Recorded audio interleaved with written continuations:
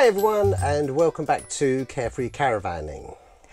This week it's part 5 of New to Caravan Life Advice, and it's for those of you who are new to caravanning, you've just started out or you're thinking about buying a caravan or motorhome.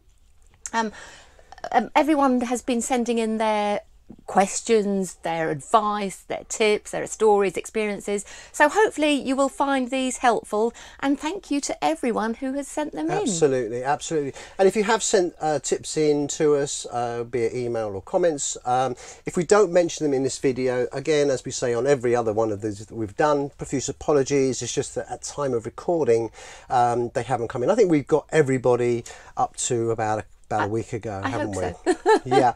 So if we don't mention your tips, then keep an eye out for maybe the next one. But as Michelle said, thank you so much for everybody who's sent them in. These are not our tips. These are purely from everybody else. From all of you, so thank you. So, right, we're going to start with Peter. He emailed us. He's fairly new to caravanning and he wants to know, what does CL and CS mean? He says, what's the difference? He doesn't know. Yeah. Which is actually a very good question. It's a really good question. We were the same. Yeah, it is a good question.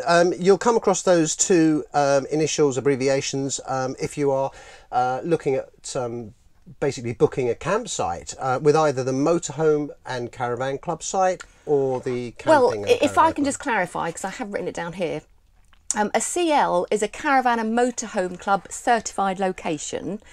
These are privately owned caravan sites with the Caravan and Motorhome Club. They've got approval from them and they have a maximum of 5 caravans or motorhomes per location. Facilities on each site do vary, so you need to check with the site before booking if you've got any specific requirements. There are over 2,000 CLs in the UK. They're inspected annually, and once approved they receive a certificate showing that that particular site meets the standards and expectations of the club. Okay, now a CS is a certified site, and this is a site that is approved by the Camping and Caravanning Club. Again, these are privately owned sites and they also take a maximum of 5 caravans or motorhomes at any one time. There are 1,400 certified sites across the UK. They are also inspected annually to make sure that they reach the required standards of that particular club.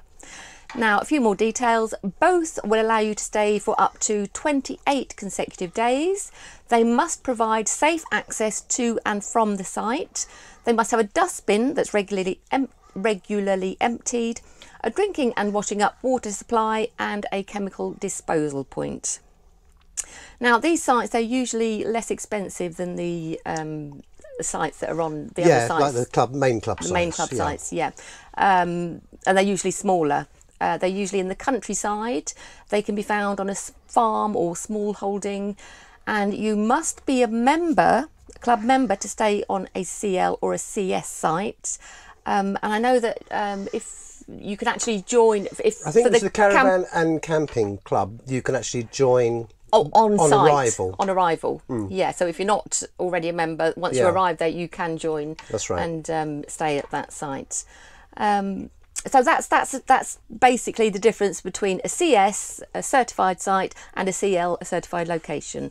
Both pretty similar, just different names for the two different clubs. Yeah, I mean, a lot of people say that they go to CSs and CLs. Yes, and they love them. Yeah. Yeah, we haven't. It's not something we've done yet, but no, never say never. No. Thank you very much for that, Peter. That's lovely. Thank you, Peter. Thank you very much indeed. Hope you all find that useful. Absolutely. Sebastian on the email. Do you want to read this one out? Yes, right. When you're travelling to or from your destination with your caravan and you need to stop at motorway services, always make sure you put the hitch lock on. Don't just leave the car and caravan without any security device on it while you go inside for refreshments or to use the toilets. He's heard quite a few experiences of people's caravans being stolen when they're at motorway services. Yeah, we've the same. On social media, you hear stories of caravans being stolen. It's quite rife, unfortunately. And it's just about using your common sense. I mean, if you're going away and you're just starting your trip and you might have 4 or 5 hour driving, and you want to stop for a comfort break, and you go to a service station, as Michelle said, or as Sebastian said, I should say, just pop, if you're going to leave your car and caravan in the car park at a motorway service station, and you may be out for 45 minutes, an hour, it's just worth putting the hitch lock on at the very, very least, because it's just, think about it, it's so easy for someone to unhitch the car from the caravan and have a car next door, nearby, and just connect up the caravan. They've got all your belongings inside the caravan. You've got everything there. You're having your Burger King or whatever, McDonald's or whatever, and you come back to start your holiday and it's gone. Yeah, and caravan theft is quite rife at the moment, isn't it? We have to say, just on the note of a hitch lock, if you do that, either a hitch lock or even a wheel lock, but a lock, just for your own peace of mind, and it's a deterrent. It will stop somebody if they think, well, let's go and have a nick a caravan. If yours has got a hitch lock on it or a wheel lock, they won't. They'll go for someone else's. But just on that note, if you are going to put a hitch lock on the caravan, never, never, never keep the hitch lock on while you're driving. Numerous reasons why. The biggest one is, heavens forbid you had an accident, and if the emergency services were called out, and something happened with the caravan, it caught fire, they wouldn't be able to get the hitch lock off quick enough.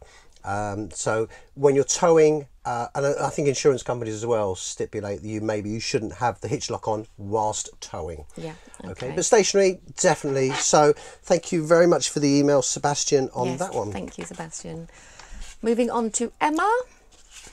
She's emailed us and said the last 2 times that they've used their awning, they've had water pooling, and although it's annoying, it's not particularly a problem, and they're going to use Colin Rimmer's tip with the pads to try and stop that problem. She says the more worrying problem is the dripping from inside the awning in the mornings. Their chairs are wet, as is the carpet, and you can literally see it dripping from the ceiling. She says, is it condensation? I presume it is, but surely this can't be right. I suppose, what we've said to Emma, what we responded to saying, well, if it was raining the night before or during the night, then it could be the rain. Condensation is a huge problem with awnings, especially if you put your awning up on grass. For some reason that makes it even worse. But where we are today, we've got our awning on hard standing gravel, but we do get condensation. Yeah, it's not too bad.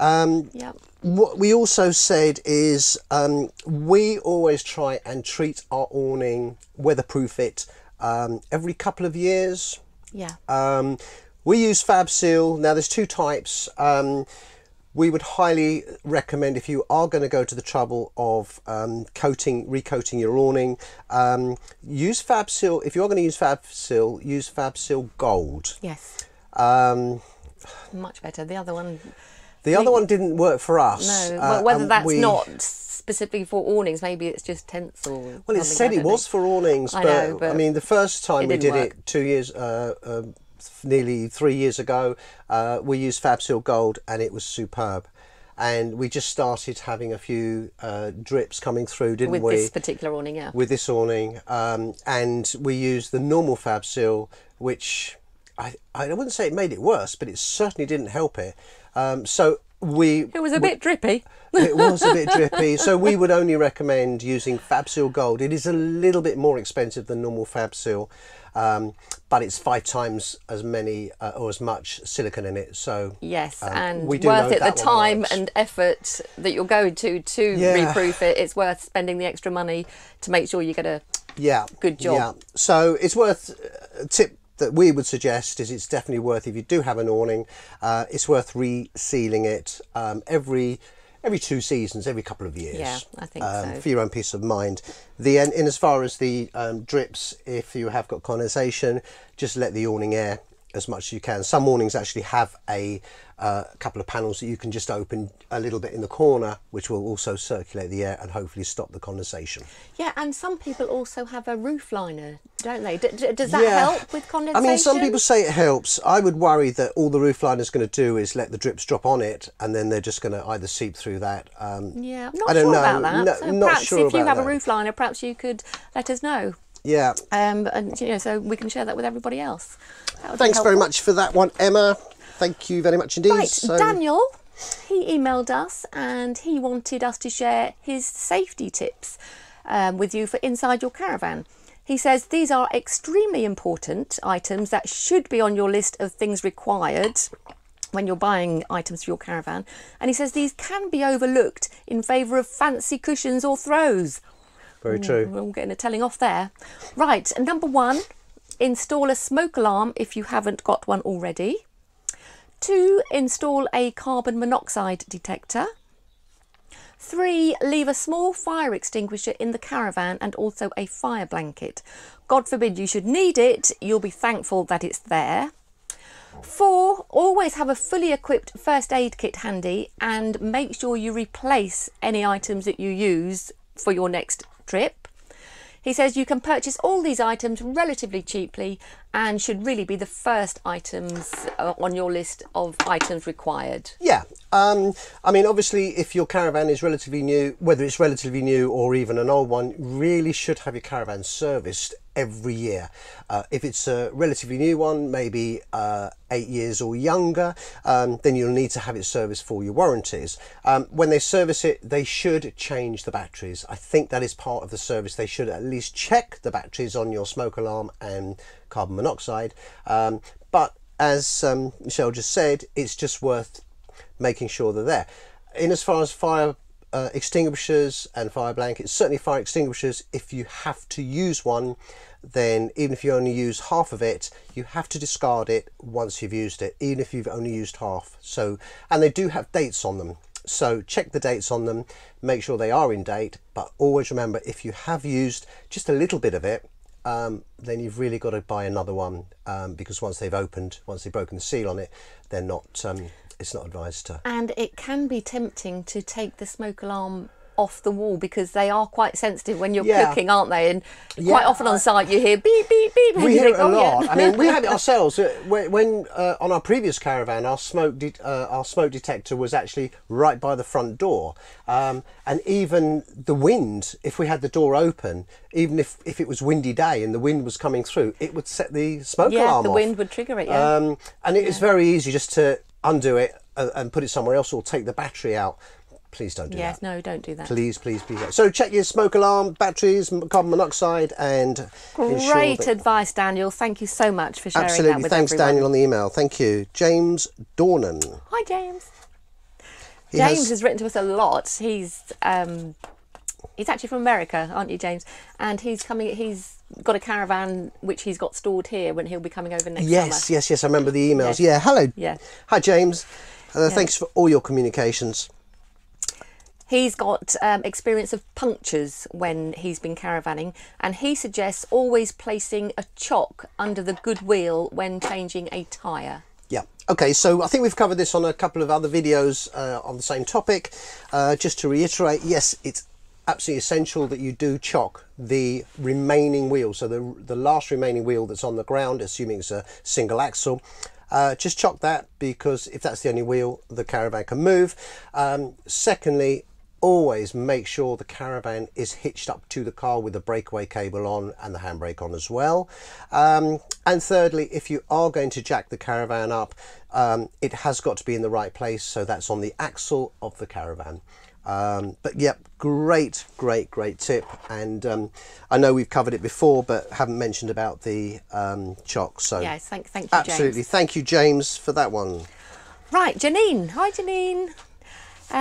Now, she has said to us, if you're going away, or when you are going away, if you leave your curtains or blinds open, don't leave your wall calendar where it can be seen through a window.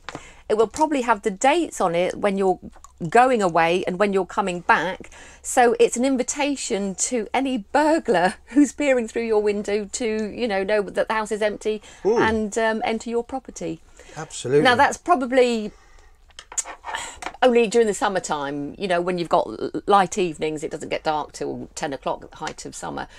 So if you were going away, it would look odd to close all your curtains and blinds, so they probably would be open. But so just a word of warning, don't leave your calendar with the holiday written all over it. Away. Away. Whilst on that topic, a couple of people have asked us and what we do when we go away, in as far as like our house, do we leave the blinds open? And we've emailed them what we do. Just be curious to know what other people out there, other caravanners, what do you do when you go away? Do you leave in the summer? Do you leave the blinds and the curtains closed? What do you do? Because I think that'd be interesting to put across. Yeah. I say what we do. We have emailed back what we do. Yeah. Well, we're quite fortunate because we have a neighbour who pops we in, do, doesn't he? We do. Yeah, that's our lovely John. Bless him, John.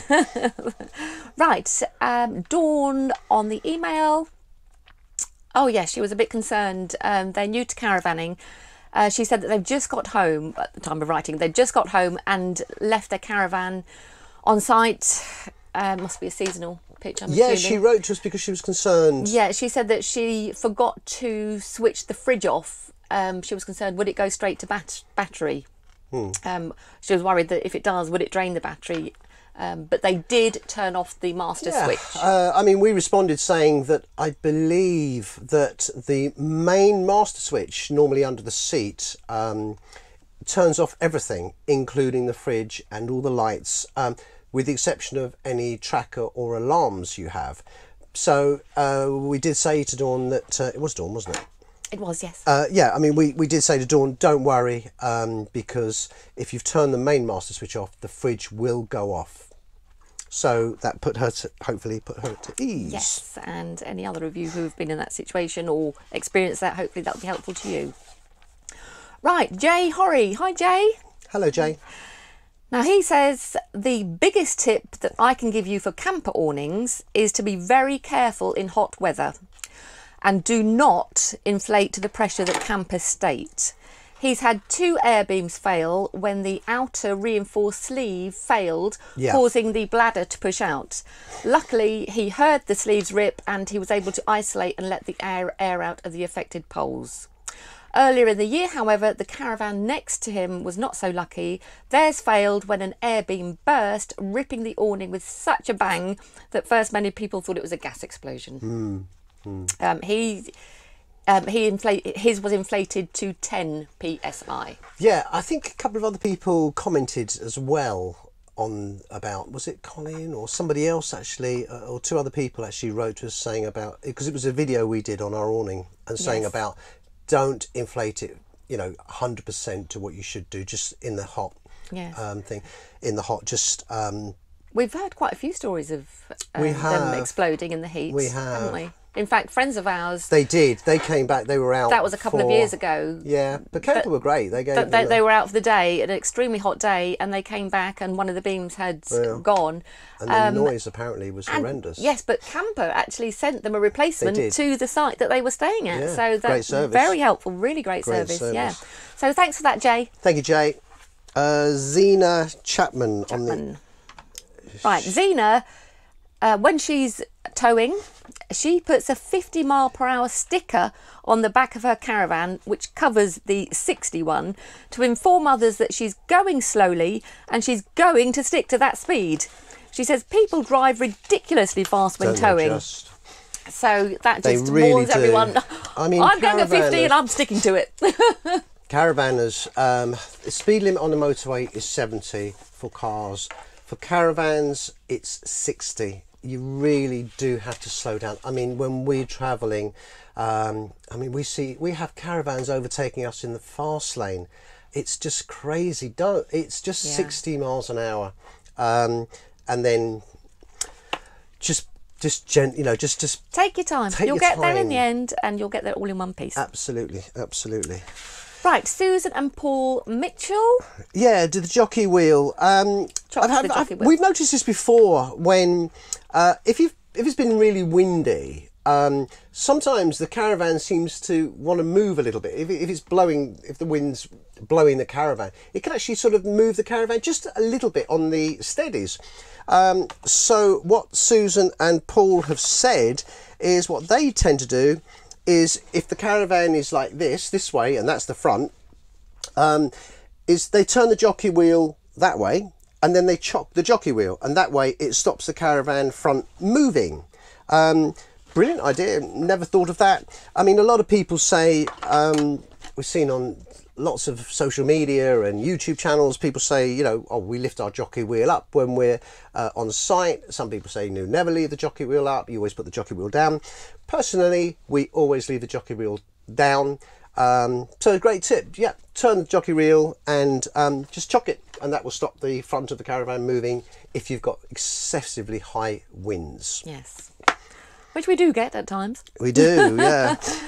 Tony Clark, he says, buy a spirit level to level the caravan. Of course, I mean, things like that, we all the caravanners out there just take it for granted. Yeah. It's just something that, yeah, if you are new to caravan, which what this whole video is about, and the whole series of these videos is about, are people who are just thinking about getting out there, you do need to buy a spirit level, because you have to level the caravan. Level it for a couple of reasons. Obviously, you don't want to fall out of bed. Secondly, the fridge, it's got to be level for the fridge to operate correctly. It's also got to be level, not just that way, but that way as well. Yeah, hasn't it? Yeah, I mean, it's very easy to level it. It's really simple. I mean, back to front is the easiest bit, because you just use the jockey wheel, which will raise you up. There are numerous videos out there that will show you how to level a caravan. Yeah, and you can get a little, it's only tiny, little triangular one, can't you? That, spirit level. Yeah. Yeah, I mean, you can buy, if you type into, I don't know, Amazon or whatever, I mean, maybe we'll put a link down below. You can buy standard, most caravanners have. It's just, as Michelle said, it's a little orange triangle. It's got two spirit levels on, two little bubble things on it. One goes that way and one goes that way. So you can go left to right or back to front. So yeah, again, it's something that all the caravanners will just take for granted, because yeah, we just do that. Yes, yes. But for new people, if you know it, then you know it. If you don't, the cost of them, I mean, they're not expensive. They're about £2 or £3. Oh yes. So great. Where you put it, I don't think we should give that advice, because some people say put it over the doors, on the door when you're leveling. Some people say put it on the floor when you're leveling. You put it whatever you feel is straight. Okay. Bob. Right. So thank you for that, Tony. Bob, he says it's actually a question. Yeah. This is going to be controversial. Yeah. He says when he stores his caravan, he's noticed quite a few caravans have specially made covers or tarpaulins covering them. Some just on the front, some covering the entire body of the caravan. He's fairly new to caravanning, and this is his first winter coming up. So he would like to know, should he be buying a cover to protect his caravan over winter, and what are the benefits of using one? Okay, so there's two types of covers that you've just mentioned. You would do it as soon as I've just taken them. I've taken a lace as well. Okay, so there's two types of covers. The first, the simplest one, is what's called a towing cover, which is what goes on the front of the caravan, and very, very easy to put on. There are specific manufacturers that will have a caravan cover for your specific caravan. Don't really buy a universal one. Now, the idea of the towing covers is when it does what it says. It's when you're towing, it basically covers the three main, or the front windows. These windows are hugely expensive should you need to buy another one or replace one. And it stops any stone chips, but more importantly, if it's raining, it stops all the spray coming up from the car onto the caravan. And when you get to your site, the front of your caravan is filthy dirty. Now, why I say it's controversial, because what you said the other day was you still got to clean the cover. Well, yes, you're going to get dirt and mud and everything splashing up on your caravan while you're driving, but it's going to splash up on the cover, so you've got to take the cover off and wash it and dry it and put it away. As soon as you arrive on site, you do take the cover off, and then I suppose you just rinse it or brush it off. Isn't it easier just to rinse off the caravan? That's why I said it's controversial. Yeah, oh, in fairness, it does protect the windows, you know, It does any, protect the any windows, stones yeah. hitting them, what have you. But then if you've got a front locker, some of the covers, you've got to undo them before you can get to the front locker. And, you know, we keep a lot of stuff when we're travelling. It's always kept in the front, so the mirrors and blah, blah, blah. yeah. Yeah, it's not something that we have. Our front of our caravan is actually quite dirty because when we came away this time, it's been quite horrendous weather.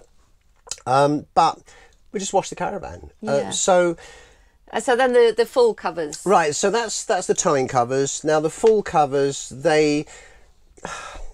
why I say this is a controversial subject is because they will cover the caravan in its entirety. So that's the roof, the whole of the sides and the back and the front of the caravan.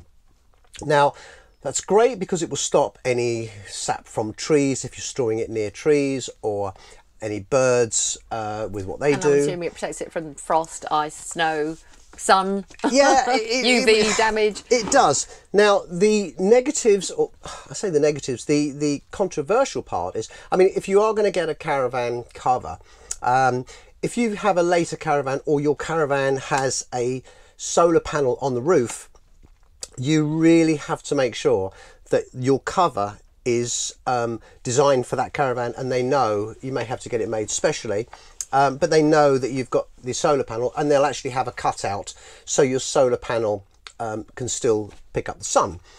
If you don't, you're going to come back to a flat battery if you have a solar panel, because you're covering the solar panel, which means that you're not going to get any trickle charge for your battery.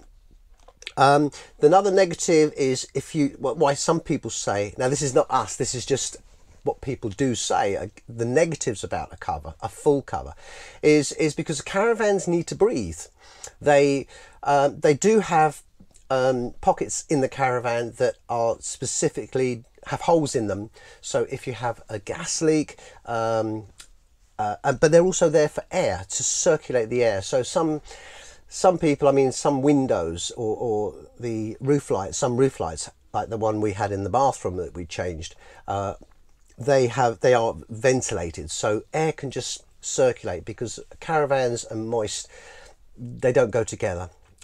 So yeah, I personally, interesting to hear from you guys. Yeah, I mean, I know there'll be a lot of what you people who do have full covers. Again, it's not something that I think we would do.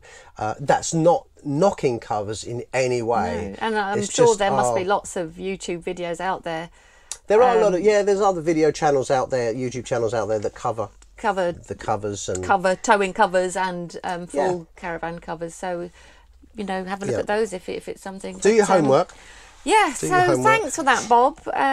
Like he said, probably a controversial one, but that is a controversial one. Probably need some more comments from you guys to be able to answer Bob's query on that one. Right, this next one, you can pronounce his name. Olliers. Ollie Mers. Ollie Mers, dance with you tonight. I love Ollie Mers. No, this is from Olliers. Thank you for writing in, Olliers. He says, for beds in the caravan that have a cut-off edge, you can buy elastic with clips on that will pull the sheets tight. He uses them in his caravan. They're called elastic bed sheet suspenders. Who is it? Who is it? Oh, matron. Yes, they're called suspenders, Keith. Now, you don't need specially made fitted sheets. We've covered this before. If you've got a side bed or shaped, rounded, French bed, yeah, whatever they're called. We just tuck the surplus under the mattress, but this sounds like a really good idea. You can get them either individually for, I'm looking at the bed as I'm talking. I don't know why you can't see the bed. You can get them either individually for each corner. They're sort of like a T shape, so one piece attaches to the sheet and then the T bit attaches to the other side, or you can get one that covers the, I'm looking at the bed again, another one, you can get one big one, I'm thinking suspenders, that attaches to each corner and pulls it all in tight. But yeah, so thank you for that, Olliers. Thank you, Olliers. Moving swiftly on from right, suspenders. another email in from Dave. He sent us several of his tips, hasn't Yes, he sent us loads of tips. He's in his second year of caravanning. Hi, Dave. Thank you so much for all your tips. And he loves the caravanning lifestyle. Okay, number 1. He says, if you use the motor mover to line up the tow ball when you're coming home, be careful where you put the remote control whilst you connect the electrics and breakaway cable, etc. Convenient places like the A-frame or the roof of your car are embarrassingly poor locations, because if you think, I'll get that before I go, he says you'll forget and you'll only remember when you're halfway home, by which time it's too late. And no, it won't have dropped off when you're on site because you weren't going fast enough. It will drop off when you're on the motorway. Absolutely, absolutely. He says that when you get home, you have to rapidly practice your reversing skills or use strong arm tactics to put the van away. And then you'll get a big shock when you find the price of a replacement remote. £100 doesn't even cover it. It's not like you get one of these remote one for alls or four for alls, is it? No. And then he says then you have to have the hassle of getting a new one to talk to the system. Yeah. So he said that his wife has bought him a lanyard. What's that? You know, that you hang around your neck. And people have. Well, like people have glasses. You can have your glasses if that's what you like, Keith. No, but you know, people, name badges. It's called a lanyard when you hook something onto it. Okay. So he said he puts that around his neck now, and he hooks his controller onto there. Okay. He's made the mistake of leaving it, yes, and he said he won't make that mistake again. Yeah, I mean, we have a routine. I mean, as soon as we're finished with the motor mover... I'm the motor mover manipulator. Yeah. Manipulator? Manipulator? Suspenders? I mean, seriously. Controller? You are, controller. What we do with our motor mover, as soon as we're finished with it, Michelle, as she said, normally gets it up to the car. I then hook everything up, and then once that's in place, Michelle normally puts it into the car on my side, ready for arrival. I don't know why I put it on your side, because I don't. Yeah, it's just a habit. We've done it for years. We've done it from the very start. So don't get tempted to think, I'll put the motor mover there, because you're so happy that you've got it lined up. Put the motor mover away there and then, at least that way you won't lose it, because, sorry. Yeah, like Dave says, it's an expensive thing to replace. It's hugely expensive. Plus, you've got to get them married up, as he said as well. So. Right, number 2 on Dave's tips. Once I have my towing mirrors adjusted, I always remove them as the last item on arrival and place them carefully in the cabinet or locker, whatever you've got, without moving the adjustment. Refitting them to the car is then the first thing he does when preparing to leave.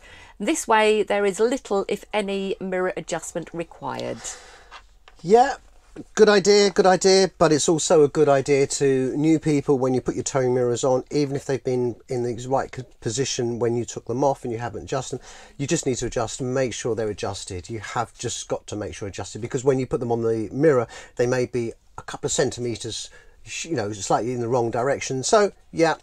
Good point, but I mean, top tip on that is always check your towing mirrors are adjusted correctly. Yes, and that they're screwed on securely. And screwed on securely, yeah. Number 3, in his Bailey Pageant 2007 model, the front cabinet consists of a tray and a surround, and unfortunately there isn't a perfect seal at the front. He put his steadies bar for the drill in there, and it fell out on the way home. He does have a tool bag in the cabinet, and he should have put all the small, thin bits and pieces in there. He'll know that for next time. Okay, so a lot of Bailey's later models, they don't have a front cabinet anyway.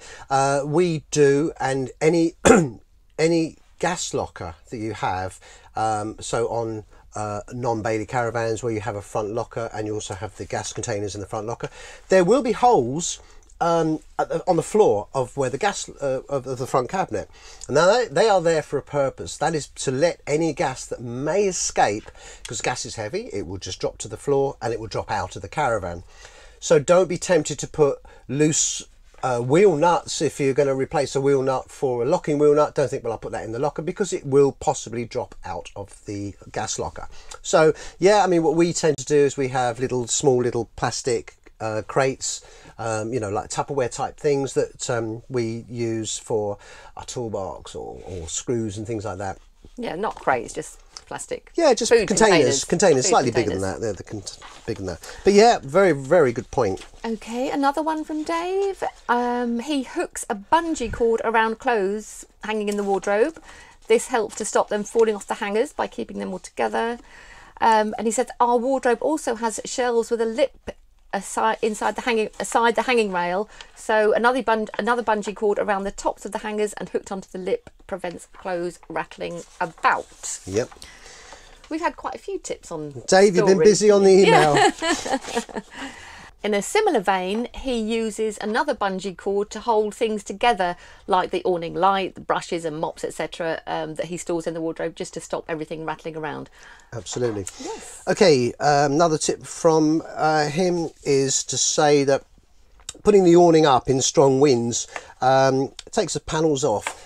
Yeah, if you are putting your awning up, especially if you're picking it up on your own, if it's say an air awning, which can be quite heavy, in strong winds they can be a bit of a mess. So on, for example, R1, which is a camper, as many of you will know, you can actually, if it's really windy, it's a nightmare to do. But just, you can unzip the two side panels, take them off, and that makes it a lot lighter. So that's a great one. Thank you very much for that. And he says also with awnings, always fit the tie down straps. He went to the pub in a gentle breeze and then a squall came through while they were out. It's surprising how quickly you sober up when you find your awning on top of the van. Luckily, not too much damage was done, but he ended up buying another awning to complete the holiday. With hindsight, he should have been more aware because of the sign by the sight bins asking campers to take away their damaged chairs and awnings. Take them home with them. Not a good sign, not a good sign. That actually happened to us. Oh yeah, where were we? Sheringham. Sheringham, yeah. Oh, we were out and the wind picked up while we were away. That was before I think I discovered, that was one of our first holidays, and it was before we discovered like rock pegs and also putting them in that way. We went to the Sheringham for a 40s weekend with some friends of ours, and we put the awning up. It was very, very windy, and we went out for the morning, and one of our friends phoned us up and said, "You've got a problem, your awning's all over your caravan." But very, very fortunately, the caravan next to us, they were so helpful. They sorted it out. He pegged it all back down, didn't he? They did. And he actually tied one of the storm straps to a tree that was beside our caravan, obviously, just to secure if you've got horrendous weather coming in, you have to make the decision about, do you take the awning down? If you don't take the awning down, you want to brave it, then you want to make sure it is so strapped down so much. And if there is a tree or a gate or a fence that's nearby where you are, just tie as much as you can to that, and just whatever you can do, because it is pot luck. Right, and finally, Dave has a question. He says, what do others find is the best layout when you have a dog or dogs? He said their Pageant Champagne is a 4-berth with a U shape that converts into a double bed and bunks opposite the galley. We use the lower bunk for his dog, but then lose the dinette. He'd like a fixed bed, but he's not sure what layout would keep their loving Labrador from under their feet. What do you all think? He is asking your help. Yeah, we can't answer that. We haven't got a dog. We've got a cat. Cat doesn't come with us anyway. Stays at home. He's got the house to himself. He's as happy as Larry. Who is this Larry bloke? He's a very happy fellow, isn't he? Yeah, he's very happy. I don't know. So we can't really answer that. So as Michelle said, put that out to you. Yeah, so if you've got dogs, what's the best layout to have for a caravan? And hopefully we can help Dave. Do some people leave dogs in the awning? I've no idea. I don't know.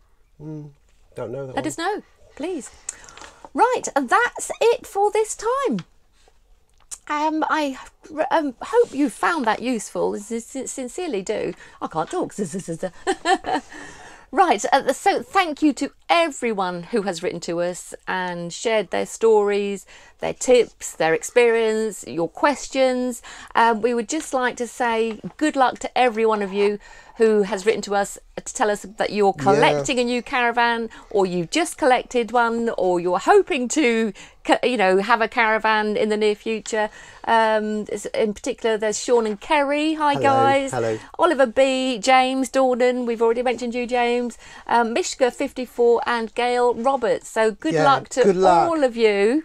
Good luck. And to everyone who's written to us saying that we are, you know, that you're buying a new caravan, we're so thrilled for you. It's a fantastic pursuit.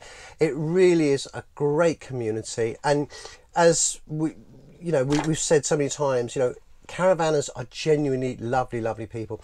They will only want to help you, so have no fears. If you want to ask us anything personally, then by all means just email us and we will we will answer that. Yes, absolutely. And as we said at the beginning of this, if we haven't called out your tips, if you've dropped us a line, it's purely because we haven't had them in at the time of recording. And I think on that note, we've gone along enough again. Right, so thank you very much for watching. Hope you found it helpful, and we will see you next time. Thank you very much. Bye-bye now. Bye-bye. Bye-bye.